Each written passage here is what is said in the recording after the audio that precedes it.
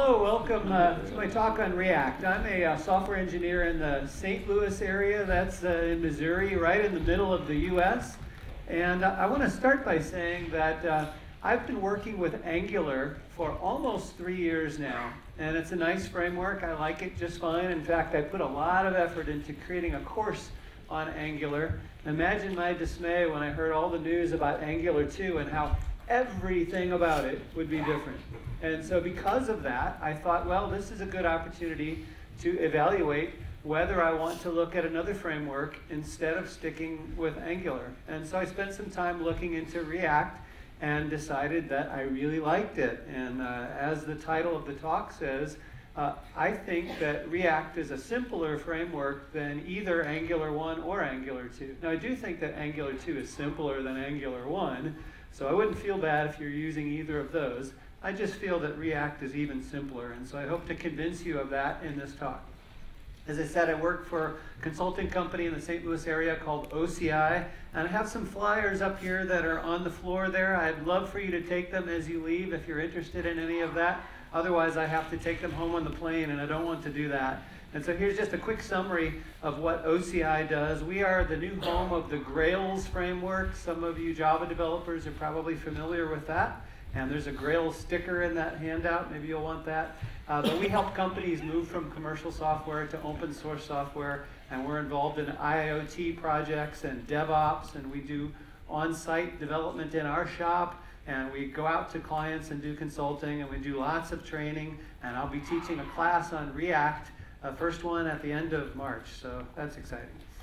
So what is React? So this is a web app library from Facebook. And it focuses on the view portion. It's not a full stack like other frameworks like Angular or Ember. And so you go find libraries to do the other parts. Now that's a thing that gives a lot of people pause because they think it might be hard to find these pieces that I need. And what if everybody's making different choices and now all of our apps are different? I don't believe that is the case. It seems to me that in all the categories of other tools you might need, there is a clear front runner. And I'm going to list some of those coming up. React gives you a one-way reactive data flow. And so what happens here is that your UI reacts to changes in the state. The state is just data describing what's happening in your app.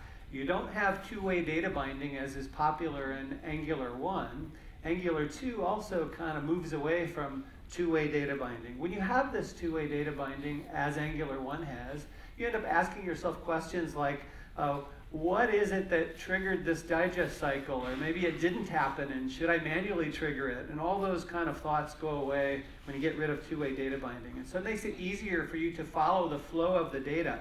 What you think about is that I have these components in my app, and an event has occurred. And when that event occurs, that's going to cause my state to change in some way. And because the state has changed, parts of my UI will re-render themselves.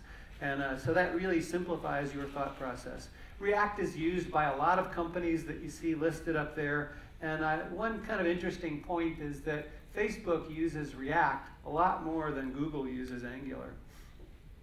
You can use React in an existing application. You don't have to change it all over to use React. You can just start at the kind of leaf nodes of your UI and gradually change components from whatever style they were in to a React style. In React, you define a bunch of components, and those components are composable. It's very common to have a component that inside it uses many other components. Components get their data primarily, or really exclusively, from two places. It comes from state, or it comes from props. As we're going to see, most of your components will get their data from props. You can render these components in the browser, but you can also do your rendering from the server. And an interesting thing that people do with that is to speed up startup time of their app. They might render the initial page on the server and then all the rest on the client side. Also, it's possible that the user has disabled JavaScript in the browser, and in that case, that can be detected, and then all the pages can be coming from the server side. The most common use of this framework is to render a web app in a normal web browser, but you can render other kinds of things. You can render to an HTML canvas, you can render to SVG, and you can render to Android and iOS devices for that last category, you use this thing called React Native. And the advantage there is that you become comfortable with this framework, and then you can use the same approach for any of those kinds of apps.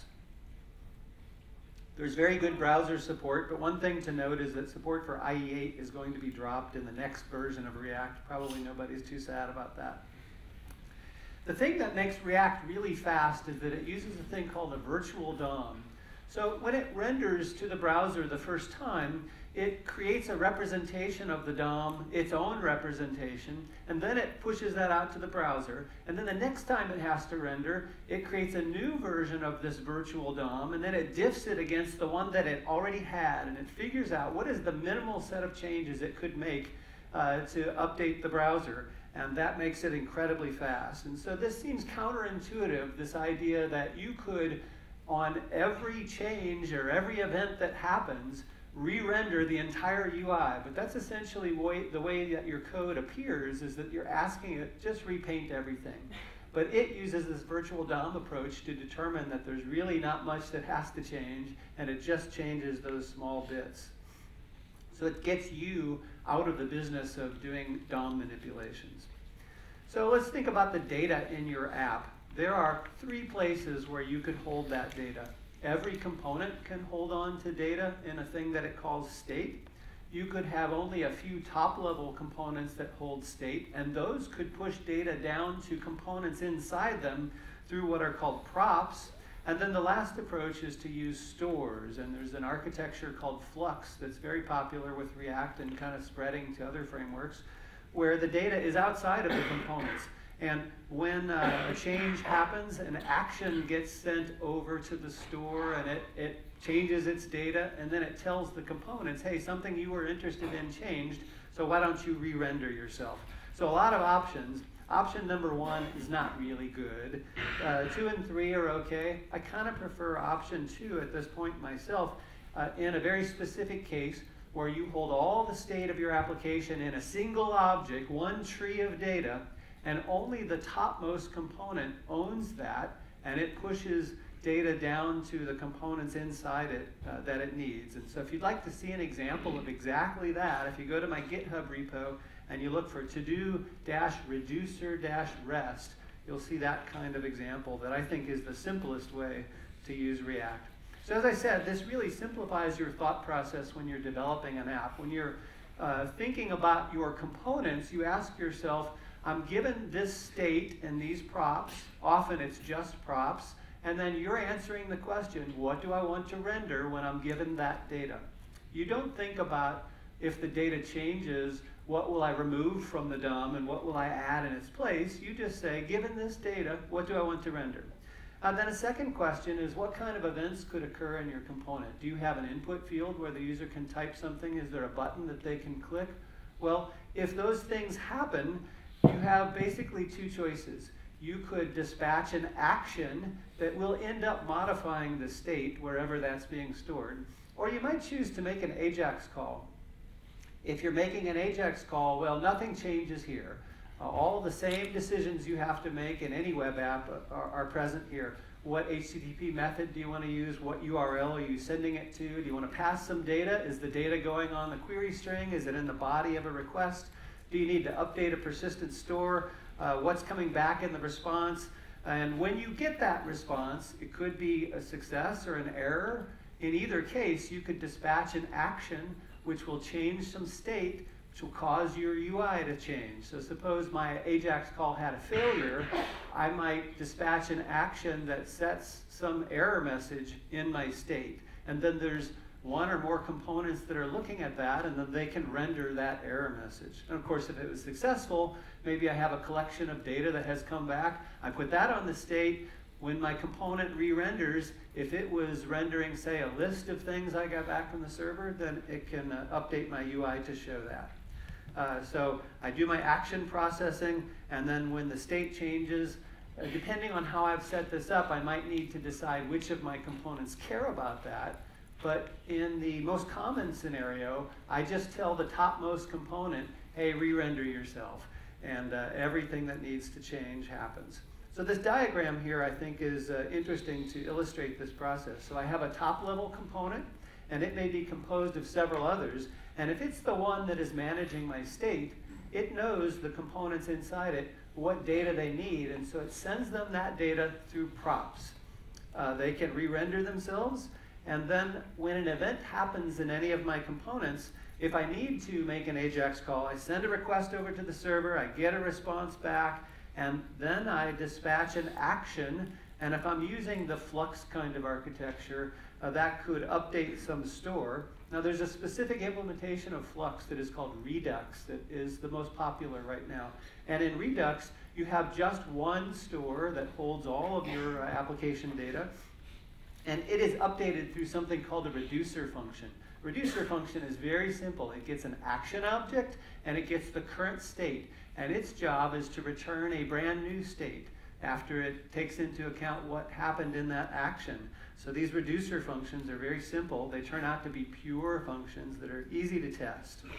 So as I mentioned, React is not a full stack framework. You have to pick some other libraries. And these are some very common choices. You can use React Bootstrap for your styling if you like the Bootstrap library. There are also other libraries that support things like material design and other CSS libraries.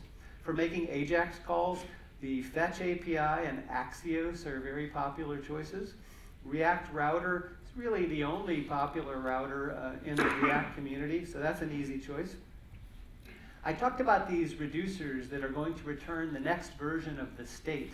Well, if you've got a deep state tree, you can imagine having to traverse all of that, find what you want, and modify it. And also, you're not supposed to modify the previous state. You're supposed to build a brand new state. And so using a library like Immutable that I talked about yesterday is a really good choice here. And so if you go to my website, you can find the slides for the talk I gave yesterday in case you didn't see that one. And the videos will be up maybe in a few weeks. And then Redux is a popular choice for data management where you have a single store that is holding all of your data. Yeah, that's probably all I need to say about that. So potentially, there are a lot of things that you need to learn to use React. But Pete Hunt, who worked for Facebook and Instagram a while ago, he's not there anymore, but he was a big name in the React community for a while. And he kind of boiled it down to the order in which he recommends that you learn these different things. I don't completely agree with his order, but most of it I think is good. There's a lot that you can do with just React without pulling in these other frameworks. So certainly you want to start by learning about that, and hopefully this talk gives you a head start on that. Certainly you need to learn about NPM for installing any kind of Java libraries. Then it's common to use a JavaScript bundler, and the point here is that you want to break up your code into JavaScript modules, ES6 modules, and browsers don't support this yet, and so something has to take all these JavaScript files that import each other, put it together into one file, and that's what a bundler does, and Webpack is the most popular of those. Then you should be using ES6 features. A lot of examples I'm going to show here use these newer features of JavaScript. I already mentioned React Router, Redux, Immutable, and then there's some new thoughts on what you might do as an alternative to AJAX. I think that those are still in their early stages and probably not worth looking into just yet. So if you were going to compare React to Angular 1, I think this is a good place to start. And for those of you that are familiar with Angular 1, you know that it has its own definition of what a module is, and kind of a strange definition of a module. But the corresponding thing in React would be to just use an ES6 module. Angular has directives, React has components that you define with an ES6 class, or even as simply as just writing a JavaScript function. Angular has controllers. In React, well, that's just some code you might put in the constructor of a component or in a method in that component class. Angular has templates. In React, that's the render method that goes into your components using a thing called JSX that we'll be discussing. Angular has services. In React, you just write a JavaScript function. And Angular has filters. In React, you just write a JavaScript function. So the big takeaway here is that React feels much more like you're just writing JavaScript instead of using things that are specific to a framework. In the next several slides, I'm going to fly by this. That's the reason for the bird in the corner. It's a lot of setup information that you'd need if you want to try writing a React app, and you can get the slides later and go through all of this. But I'm using NPM, I'm creating a package.json file, I'm using Webpack, and Webpack Dev Server, which is a really powerful tool for using in development. And I've got to configure Webpack, and there's my package JSON. And when I'm done with all that, we're ready to get to work here. And so this is the simplest possible demo. And notice that I have a script tag in my HTML that pulls in the file bundle.js. And so Webpack is producing that for me. It's bundling together all of my JavaScript files and producing the one file. And a really interesting thing here when I use Webpack Dev Server is that it's doing this in memory for me. And so when I make changes to my files, it's detecting that, building a new bundle in memory and pushing it to the browser. And so it's very fast. Also notice that in the body of my HTML, I have this empty div with an ID of content. So you have to have something that you're going to tell React to populate for you. And so down in my JavaScript code, you see that I have this call to render, and I'm giving it something that I want it to render, and I'm telling it where to render. I'm finding the DOM node that has that ID of content. Now this part looks strange to you if you haven't seen React before, because this is JavaScript code, and right in the middle of it looks like I've slapped in some HTML. That's not exactly HTML, it's a thing called JSX, and I'm going to be talking in a bit about a few ways that JSX differs from HTML. This is the first thing that is jarring to people when they look at React. They look at that and they think, why would I want to put HTML in my JavaScript? Don't I want to separate these things? I'll talk in a bit about why this is not a big deal and maybe you don't care about separating them. But one thing to notice here is that I've told it to render into a particular div, but I could have more divs here and more calls to render different components into different divs. But when you have an app where the whole thing is developed in React, usually you'll have a top-level component that has all your other components inside it, and you will have just one call to render like this.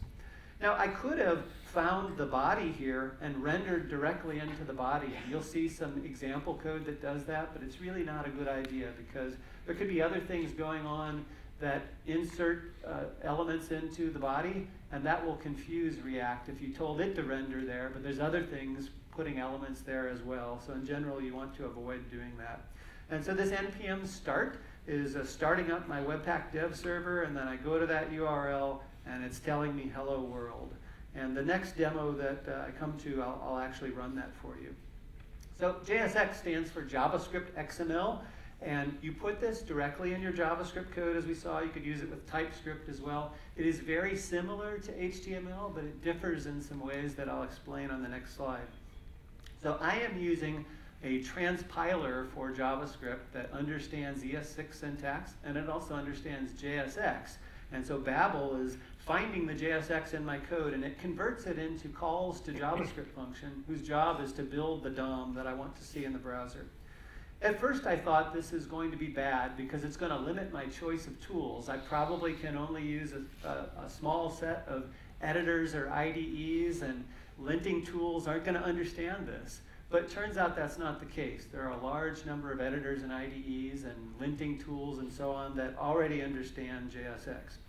So kind of the mindset of React is that template languages are really underpowered. Let's think about Angular 1, where you have things like ng repeat and ng if and all of those directives. And those are great, but they don't compare to the power of what you can do with the JavaScript language. And so the React approach is to say, don't give me some watered down version of what I can do to build the view. Let me just use the power of JavaScript to do that. And so we'll see that in some examples coming up. And if you have any more doubts about JSX, I'd recommend checking out this article from Corey House about JSX. So how does it differ? Well, one way that JSX differs from HTML, at least from HTML5, is that you have to terminate all the tags. So we have to go back to putting a slash at the end of our break tags and a slash at the end of an input, for example. In the middle of my JSX, I sometimes want to use a JavaScript expression. And so to switch from JSX back to JavaScript mode, I put this JavaScript expression inside curly braces. Inside that, I might want to switch back to JSX mode, and so I just throw in a tag. When it sees the angle brackets, it knows I want to go back to that mode. Then a couple of things that I'm not really crazy about with JSX. I can't use the class attribute on my elements to specify CSS classes. I have to use class name instead. And I can't use the for attribute on an HTML label. I have to say HTML4. And so I ask myself, why do I have to do this? And they say the reason is that class and for are reserved words in JavaScript. And that's certainly true. I don't think it excuses this, though, because they certainly could have parsed that out. They know they're in JSX mode. They see these things. Can't they translate it for me? But that's a thing that you have to remember. Fortunately, tools like Babel, when they see that, they'll say, hey, you should have used class name here if you accidentally use class. And so it's good about finding that for you. You have to camel case all of the attributes. So in normal HTML, you'd say autofocus. In JSX, you have to capitalize that F. The same thing for on-click. Event handling attributes in JSX must be a JavaScript function. Not a call to a JavaScript function, but a reference to a function. And because of that, it means that you're going to have to get comfortable with the bind method on functions that was added in ECMAScript 5, and we'll talk about that more later.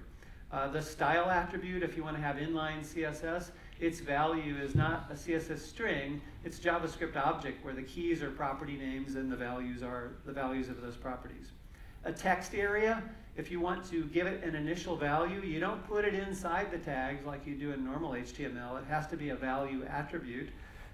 And you can't put XML comments in JSX. That seems really weird because it's like XML. You've got to terminate the tags. But instead, they require you to switch to JavaScript mode and then use a JavaScript comment. I really dislike that part of it. Hopefully, that will change at some point. And then when you're making custom components, their names must start with a capital letter.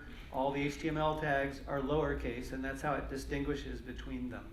If you have repeated elements in your JSX, like list items in an unordered list or TRs in a table, you have to give those things a key attribute. And that's important for the mechanism that React uses to decide, does it need to remove any of these elements, or do any of them possibly need to be re-rendered? So you have to give it something that's unique within the parent element. And if you forget to do that, it gives you a nice warning in the console that you've done that. And so if you're comparing Angular to React and focusing on the JSX part, you could say that Angular gives you some directives and filters, or as they're called in Angular 2, pipes, these things that you can mix into your HTML. React instead gives you JSX that you use inside your JavaScript, and so it's more powerful because I can use any parts of the JavaScript language. And we said that there are two ways that data gets to a component. The primary way is through props. Props are just appear as attributes in the JSX, and I can pass any kind of data. It could be a string, it could be an object, it could even be a function.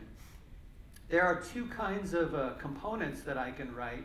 Sometimes my component is implemented as a class, other times it's just a function. If it's implemented as a class, the way I get to those props is this.props. It's an object that holds all of them.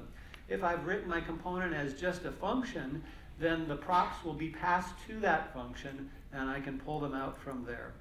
So props are used to pass read-only data in, because all I care about is what do I want to render given this data. If anything needs to change, my component will be re-rendered. I'll be given new props, and I just say, now how do I want to render this?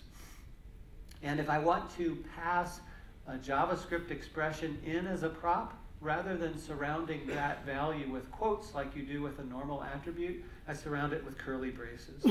Okay, so two kinds of components that I can build, all with this JSX. They can be smart components or dumb components. And so maybe surprisingly, you want almost all your components to be the dumb variety. And that means that they only get data from props. Essentially, they only have a render method. They describe how to paint themselves on the screen. These smart components can have state, and they can have lifecycle methods. And I'll go over the lifecycle methods a bit later. So it allows you to do some more powerful things. So I want a minimal number of smart components at the top of the hierarchy. Most of them will be dumb.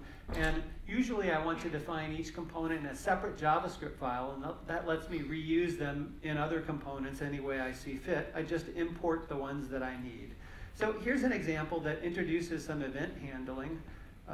No, let me take that back. All I'm looking at here is how to make use of props. So I begin by importing React itself, And then I'm going to define this component as an ES6 class. So the class greeting, and it extends React component, and it has a render method. That's the most important thing here. And the render method needs to return the JSX that says what to render. So in this case, I want an H1 element, and I say hello, and I'm expecting that I have a prop whose name is name, and I'm going to display that right there.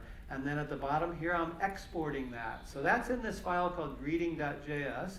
And then in my main JavaScript file that I call demo.js here, I'm importing greeting.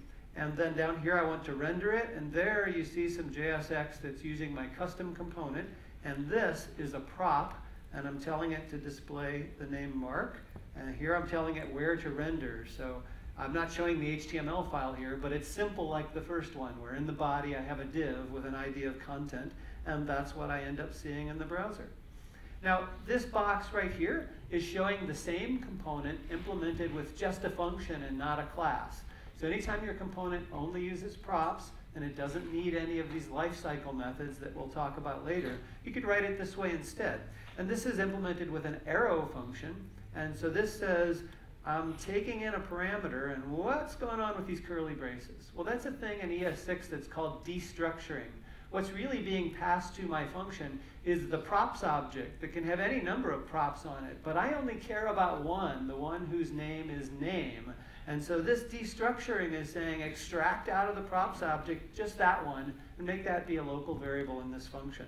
And then this arrow function, if all I want to do is return something and it's a single expression, I don't need the return keyword. And so it's returning that JSX. That is just beautiful. And that's one of the reasons I think that React is so simple, is that you can write components like that. There's almost no code to it. So events, I mentioned that you have to camel case the names, and then you have to set them to a reference to a function, not a call to a function. So there's basically three ways that you could handle this. Here's an example of an on-click event handler, maybe for a button. So one thing I could do is I could use an arrow function. So notice I have curly braces instead of quotes, because this is a JavaScript expression. And this is a function that takes an event object, and then I'm saying that I want to call handle click, which is a method in this class. And so that's why I have this dot, and I'm passing to it the event. So that works just fine.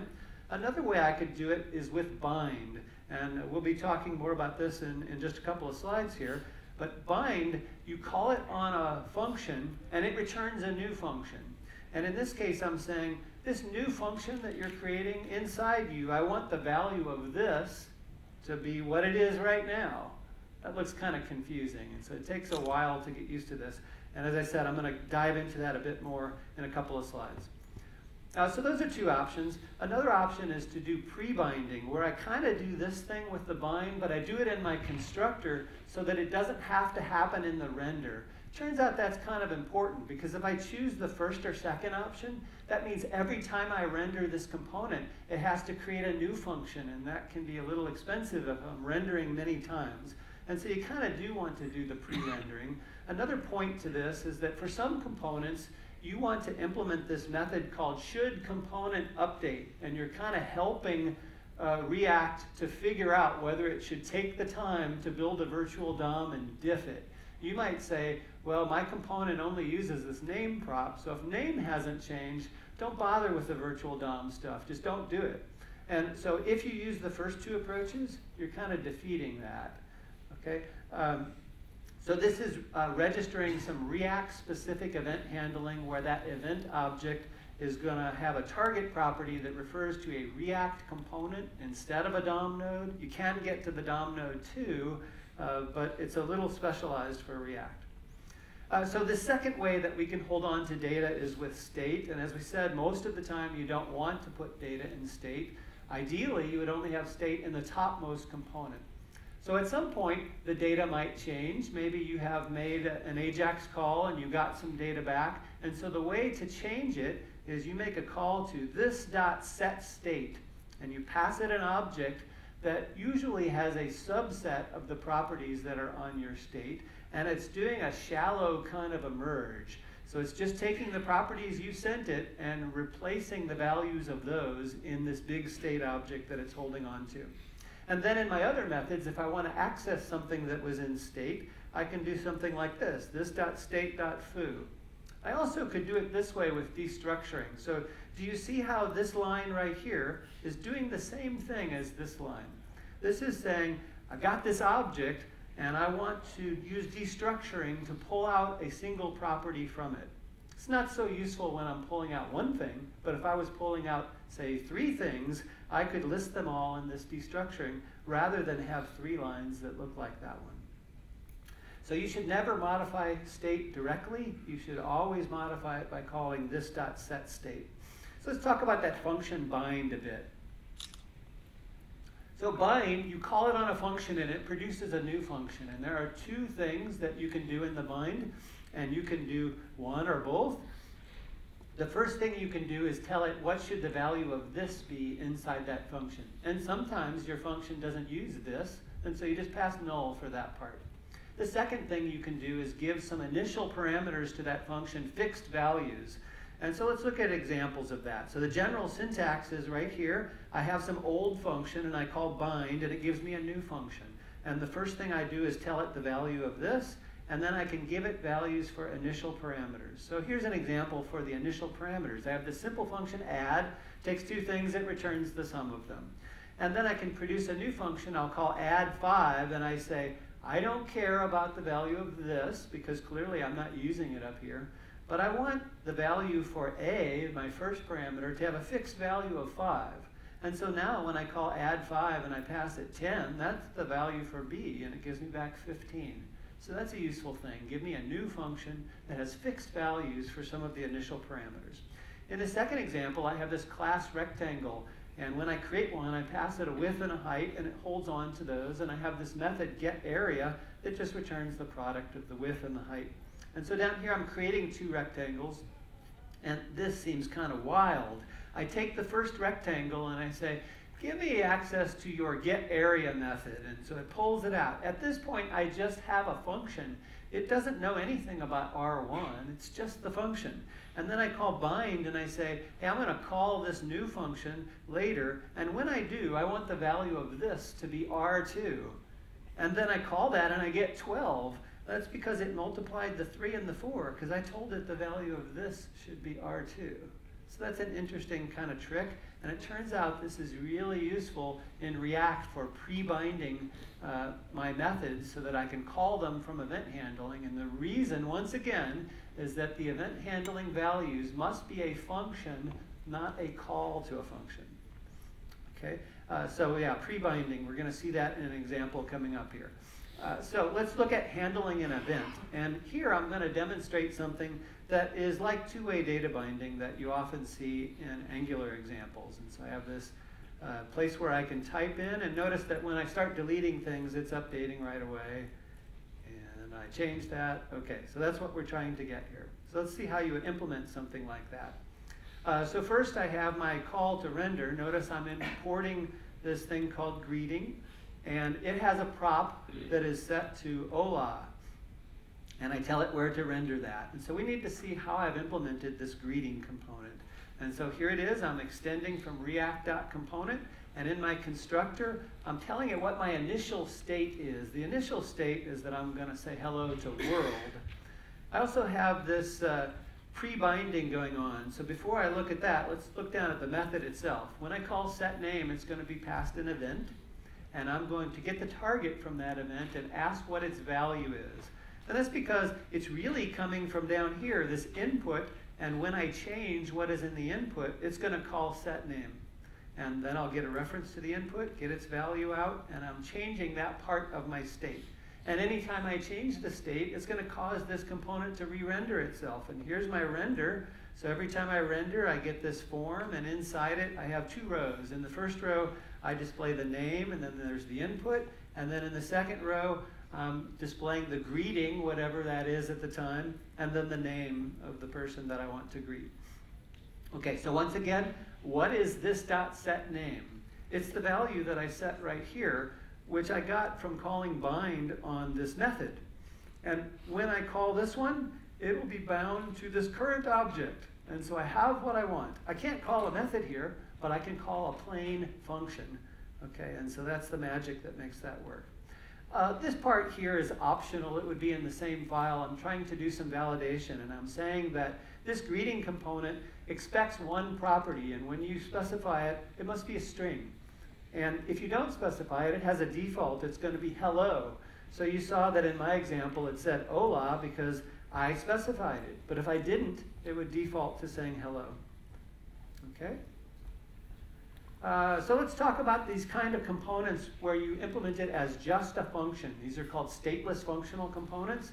And most of the components you write should be stateless and just compose themselves from other components. And so it's like a React class that only has a render method and none of these lifecycle methods that we'll talk about later. All right, so I want to walk through a kind of a bigger app that demonstrates all of these things, and it's the classic to-do app. So in my main HTML, all I need is a place where I'm going to render this div with the ID of content, and then I'm pulling in my bundle that I got from Webpack where it has stitched together all of my JavaScript. I have some CSS. That's not particularly interesting. Maybe the only thing I want to focus on is this class right here, done-true, that sets the color of my text to gray and a text decoration of line through. You see that right here on the Learn React. So anytime I click one of these, I want it to change in that way. And so let me start up that one. And I forgot to kill the other server. They're both listening on the same port. Okay, there I go. I go back to the browser and refresh this, and I've got my to-do app, and I'm going to add a few things here. And I'll delete foo. I'm going to check bar that task is finished, and I can archive all the completed ones. Notice that it says 2 of 4 remaining at the top. And so when I archive the completed ones, now I have 2 of 2 remaining. Okay, and so that's everything that this app does. And so we want to walk through that functionality. Okay. So I want to start with the to-do component. And the to-do component is just this part here. It's a checkbox and the text and a delete button. And I have 2 to-do components right here. Okay, so here's my to-do component, and it's implemented with just a function. Remember, what gets passed to this function is a props object. And I'm interested in 3 props. So I'm using destructuring to pull them out. I need a to-do object that tells me the text, and it tells me whether it's done, and they also have an ID. And then I need 2 functions. What should I do if the user clicks the checkbox? I want to toggle the done state. But this component doesn't know how to do that. All it knows is that it will be given a function, and it's going to call it when the checkbox gets clicked.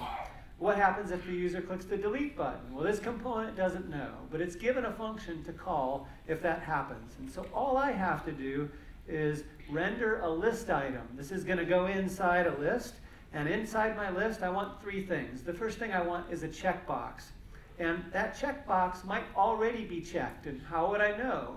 Well, my to-do object has this done property, which is a Boolean. If that's true, I want the checkbox to start out already being checked. If you change it by clicking the checkbox, I'll call this onToggleDone.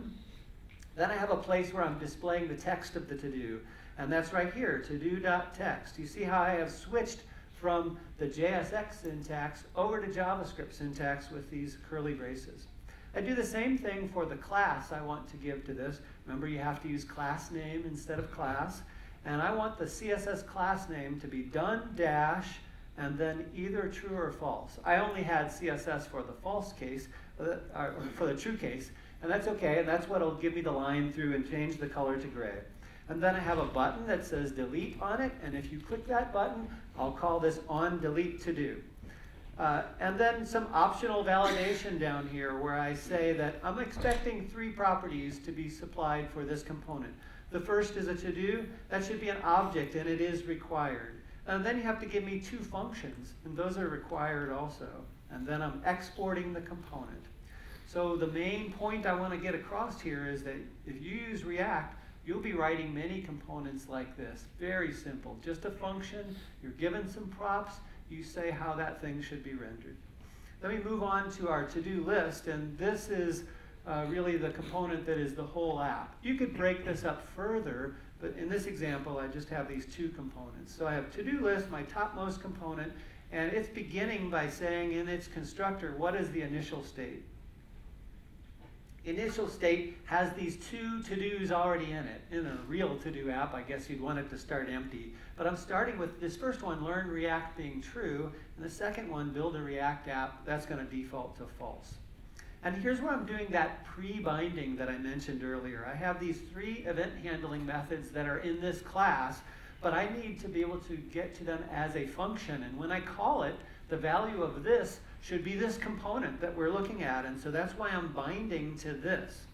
Now, you can imagine that you could simplify this. You could write a utility function that would iterate through all the methods, and it could say, if your name starts with on, I'm going to do a pre-binding of you. And so you wouldn't have to hand write this every time. Okay, here's my static method in this class to create a to-do. You pass in the text, and if you want, you can pass in whether it's already done, but this parameter has a default value of false. And all I'm doing is returning a simple object that has 3 properties in it. It has an ID whose value is the next available one. You see I have this last ID here that starts at 0, so bump it up by 1 and use that. And then I have the text, and then I have done. And if you haven't seen this before in JavaScript code, this is kind of cool as well. You might have expected to see here text colon text. But in ES6, you have these enhanced object literals where you don't have to repeat that if it's the same thing. Okay, then we get to some of the other methods in this class. And we have a getter. So this allows me to refer to uncompleted count as if it were a property, but it will call this method instead. And all I'm doing here is going to my to-dos, and I'm filtering down to just the ones that are not done, and then I'm finding how many there are. And that's how I get the uncompleted count. If I want to add a brand new to-do, then I know that on my state, I will have the text that the user typed in. And we're going to see when we get to the render method how it is that that value got into my state. But I've got the state, I call create to do, it won't be marked as done yet because I just created it. And then I want to change my state, and there's 2 things I want to change. First, I want to set my to-do text to be an empty string. And if I jump ahead to the render method and I look at my input right here, that's the thing I'm trying to reset because you just entered some text, you just added your to-do. I want to clear that input now. And so it's as simple as setting that in my state to be an empty string, and it will clear that. Next, I need to give it the new array of to-dos. So I'm just taking the new one, and I'm concatenating it to the existing one. That produces a brand new array, and I've got it. Okay? If I want to archive the completed ones, well, I'm really taking a shortcut here. I'm not saving them anywhere in this example. I'm just removing them. So I'm filtering out all the ones that are, let's see, did I do this backwards? I should be, I want to keep the ones that are not done. And that becomes my new to-dos. Notice how what I'm passing to set state is an object with some of the properties in my state. It doesn't have to be all of them. In this case, I don't want to clear out that text input, so I'm only telling it about the new array of to-dos. Here I want to delete a specific to-do. And so I'm going through all of the to-dos, and I'm saying keep any of the to-dos that are not the one I'm wanting to delete. And I get a new array, and I set that on my state. And my next event handling is the text change. Now this one seems kind of odd. Every time the user types a character into that input, I need to make a change to the state so that I have what they have typed so far. And at first glance, you would think, boy, isn't that really expensive? Because on every keystroke, you are re-rendering the entire UI. But remember that React is not doing that. It's looking at the DOM, the virtual DOM, to see if there were any changes, and it will see that the only thing that changed was the value of the input. So it's not going to re-render my list of to-dos. Okay? And so in this case, what I pass to set state is an object that just has that one property, the to-do text.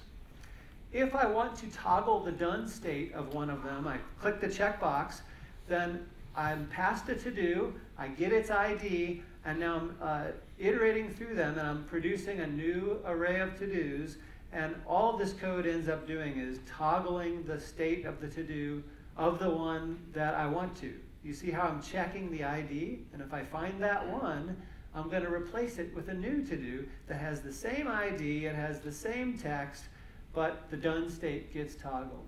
But if it wasn't that one, I just keep that same to-do. Now this seems like a bit too much work to have to go through all of them just to toggle the state of one, and I would agree with that. And this is the point where I would introduce the use of that immutable library, because if I were using that, I could have one line of code that said, could you produce a new version of my state that has this specific change made? And I wouldn't have to write code like that. So I highly recommend using that library. Okay, so I have produced a new array of to-dos. I'm setting the state, and I'm giving it this object. That's that enhanced object literal again. I could have said to-dos colon to-dos, but that's the shorter way to do it. And then, of course, the most important part, the render for the top level of my app. And right here is where I'm displaying this unordered list of to-dos. But before I get into this big chunk of HTML, I want to compute all the list items that go right there. And that's what's happening here. I'm calling map on my array of to-dos, and one at a time I get these to-do objects, and I'm creating to-do components right there. That's what will be output. I'll get an array of these to-do components. Each one has a key. That's because I'm inside a list, and I have to tell it some unique way of identifying these. And so my key, in this case, can just be the ID of that to-do. Then I'm giving it the entire to-do object. I remember when we wrote that component, I said that it had 3 required props. And I said this one was required, and it must be an object. So I've obeyed that. Then my onDelete to-do and my onToggleDone, those are also required, and they have to be functions. Here I have to produce the function on the fly, because it's just going to call it. It won't pass anything to it. And so I'm using bind to say, produce a new function for me, whose value of this will be this component, and the first parameter is fixed at this. It'll be the ID of the to-do. Because if I go back and I look at how I wrote that, it's expecting an ID of a to-do. So that's what I gave it right there. Similarly for the onToggleDone, the first parameter is the to-do object itself. So as you can see, it is mandatory if you're going to become comfortable with React to get comfortable with bind. No way around that. So here is my main rendering. And you do have to render a single element, and that's why all of this is wrapped in a div. And then I've got my h2 at the top, and here's where I'm displaying the uncompleted count. Looks like I'm just accessing a property, but remember the way that I implemented that right here was as a getter. And so I can reference it just as if it were a property. Then I'm getting the length of my to-dos, and there I've got it. I've got the statistics for what we're looking at right now. I can archive the completed ones. I already did a pre-binding of that method, so I can set up my event handling that way. And then down to my form, I've got an input where you can type the text of a brand new to-do, and its value is whatever is in to-do text on the state. This is not a two-way binding. I'm just saying whenever I render this, that's what should be displayed there. If you change it, it's going to call this onTextChange. That will update the state, which will cause this to be re-rendered. So again, when I'm thinking about what I do in the render, I'm just saying, what do I want to render given whatever state and props I have available? Then I have the button that you click to add the new one, and that might be disabled if you haven't typed anything yet. And so it should be disabled if I don't have any to-do text. Otherwise, you can click it, and it will call on add to-do. And then finally, I have my unordered list, and this was some of my CSS, this class unstyled, which makes it so that I don't have bullets in front of them, because I already have checkboxes at the front of each one. And then this to-dos here, well, that's what we computed up here. It was an array of to-do components that got inserted right there. Now all I have to do is say, could you please find this element in my HTML with an ID of container and render inside it a to-do list component? And then I'm done. And anytime my state changes, it'll automatically re-render, and I don't have to think about any DOM manipulations. Any questions about that? All right, so I need to wrap up quick here, so let me just review a few last things. The render method, very important. There are other component definition methods that you rarely use, but you can read about those later. There are 3 parts to the component lifecycle. Components get mounted, they can get updated later, and then they can be unmounted. And when these things happen, there are certain lifecycle methods that get invoked. 2 important ones are component did mount and component did update. And those are places where you're allowed to do some DOM manipulation. Normally you don't want to do that, but there might be cases where you need to. For example, if you need to change the focus to a certain component, or you want to do some kind of animation, that's a place where you can do that. Another really important method is should component update, and that's where you can do some optimization. So while the virtual DOM and the diffing is very, very fast, you could skip even that if you add intelligent use of should component update methods. So this tells you the order in which those lifecycle methods get invoked for the different parts of the lifecycle. So what are some of the issues in using React? Well, one issue is that you need to pick an efficient way that you can modify the state of your app. Immutable suits that just fine, so I highly recommend that. Another issue is that you got to get comfortable with bind, obviously. You have to get comfortable with JSX. It is very much like HTML, but it is not HTML. So we had that one slide of the differences. You maybe need to keep that slide next to you for the first couple of weeks that you're using this.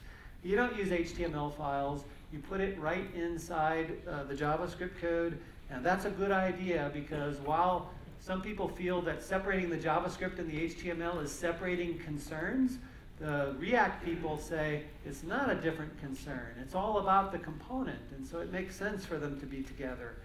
There's not any built-in help for form validation in React, but there are libraries to help, and it turns out that just using JavaScript to do that isn't such a bad thing.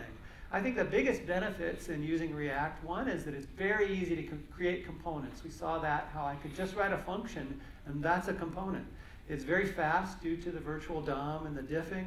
The one-way data flow makes it easier to think about what's happening in the app and easier for me to test.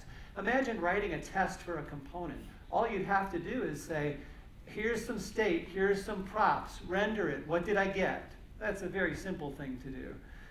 And you can use the same approach for rendering different kinds of things, like canvases or Android and iOS for mobile apps. So the big questions for you now leaving this talk is it really easier to learn this than some other framework you might be considering? And would it maybe be a good idea for your team to pick a small app to try this on and see how you feel about it after you use it for a couple of weeks? So thank you very much for attending my talk. Feel free to find me afterwards and ask me any questions you have about React or really anything JavaScript related. So are there any questions you'd like to ask? Okay, let me remind you to pick up a packet of information if you're interested in any of that. And thanks again.